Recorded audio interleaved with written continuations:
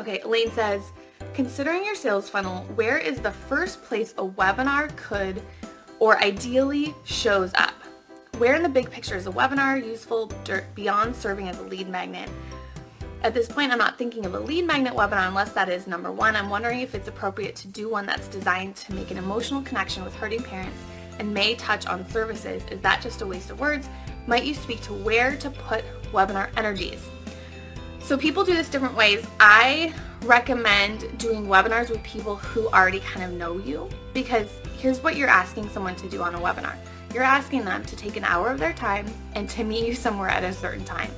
And to do that, they've got to know you really well, right? They want to spend that time with you because they know you provide value. So I would invite people to a webinar after they've signed up to your first lead magnet, whether that's a checklist, a PDF, a guide, a cheat sheet. That's where I would put it. So you could have, like at one point I was having monthly webinars, so they would sign up for the lead magnet and then that would go into a webinar. I will say though that if you're just starting, I would place sales conversations ahead of webinars, because to have a sales conversation with one person, how many people do you need on that? You need one person. And to start having webinars, webinars really are going to be a lower dollar amount as well, and you have to have a lot more people. So to have the conversion, the timing of a webinar, not only do you have to get people to sign up from the webinar, but then that's just the first part, getting webinar signups. To actually get them to attend the webinar, that's even less people are going to attend the webinar, right?